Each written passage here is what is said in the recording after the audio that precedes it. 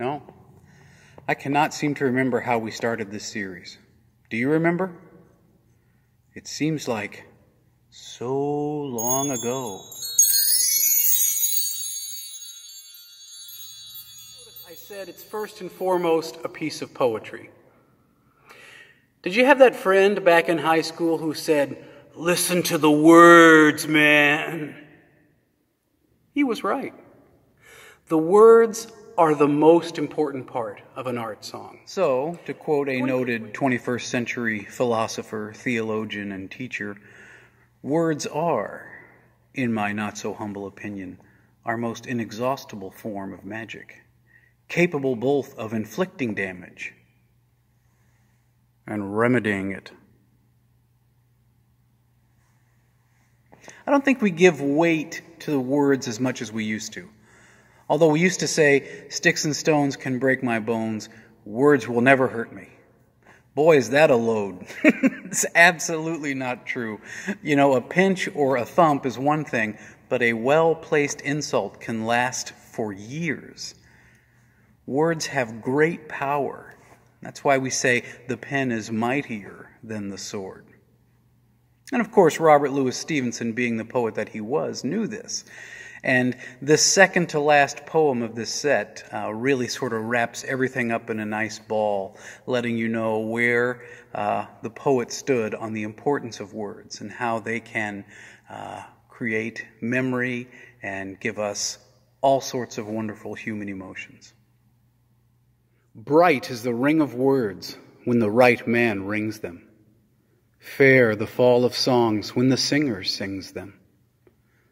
Still they are caroled and said, on wings they are carried, after the singer is dead and the maker is buried. Low as the singer lies in the field of heather, songs of his fashion bring the swains together. And when the west is red with the sunset embers, the lover lingers and sings, and the maid remembers.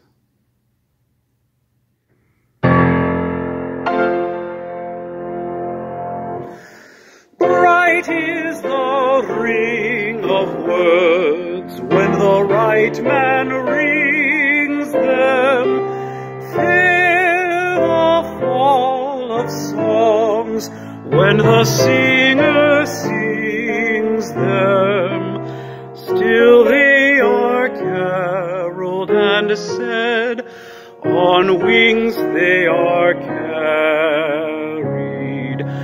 After the singer is dead and the maker buried.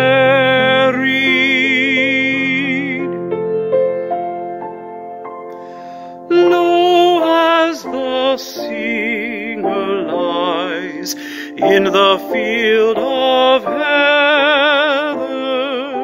songs of his fashion bring the swains together. And when the west is red with the sunset embers, the lover lingers and sings, and the maid remembers.